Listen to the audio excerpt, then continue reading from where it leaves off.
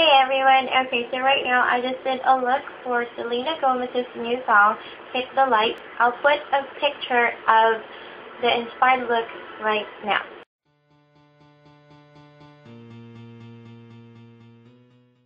Okay, so now that you've seen it, that's the inspiration for the look.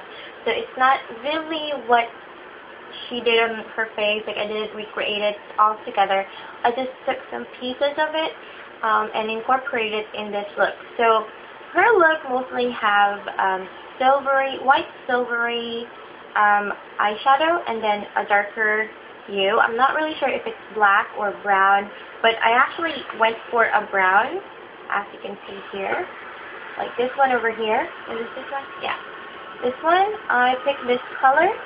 And then for the what do you call this? The silver one, I picked actually from an older palette that I have that still works.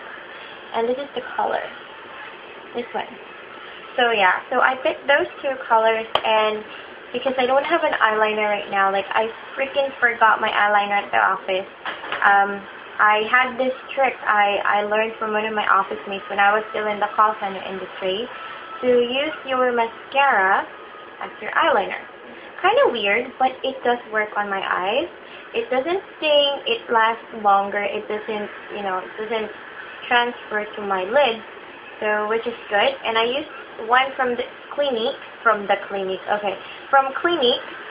this is in black onyx, so this is black. I'm very safe with this. And then this is my eyeliner brush, which I have to wash afterwards. So yeah. So for lips, of course, if you notice this color, this is my favorite lipstick from Ever Balena, and this is Pink Flame. And this is actually part of my products to finish up before January. So as you can see, I am already running low because I've been using this every day. Even if I don't wear any makeup, I wear this on my lips, or I wear Mauve. I don't really wear the red ones. I don't know why, but I'll try to wear them within December to January. So yeah, I was supposed to show you guys the picture on my iPad, but then it broke down on me. I forgot to charge it, so yeah. So of course, in this look, I did not use any false lashes. You can use false lashes if you have like thin, very thin lashes.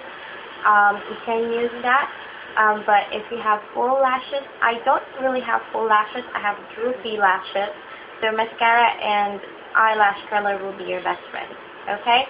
So I'll put more information on my blog. I think this is the first, no, not the first, this is like the third one I did, but I'm not really sure if this is a bust or a good move, but let me know what you think on the comment box, and enjoy the tutorial.